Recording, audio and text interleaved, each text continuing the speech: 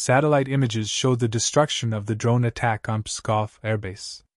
The first satellite images of an airfield after a night attack by Ukrainian drones on the Russian city of Pskov have been released by the media.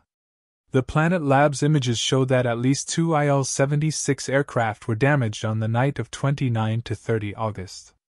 Having analyzed the satellite images, aviation expert Anatoly Krapchinsky has confirmed the damage to the aircraft.